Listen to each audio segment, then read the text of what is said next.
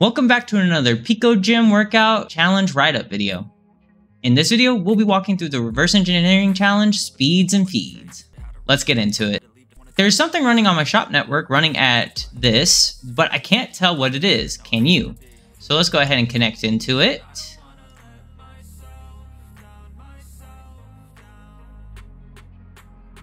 Alright, and you'll notice that there's a bunch of lines here that just have a bunch of what look like G strings or something, right?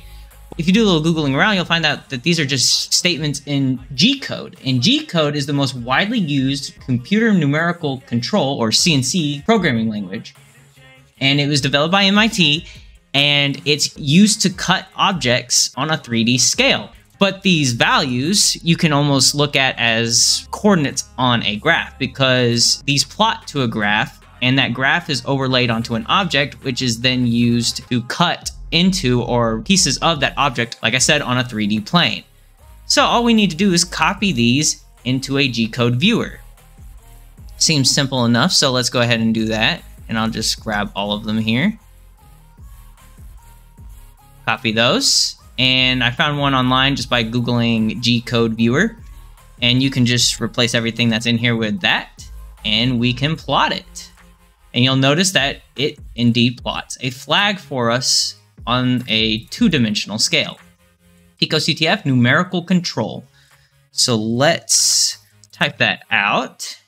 picoCTF numerical control 749028.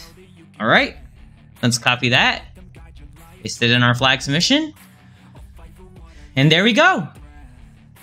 All right, if you enjoyed the video, drop a like and subscribe to the channel to show your support. Turn on post notifications to get regular injections of cyber content directly into your feed.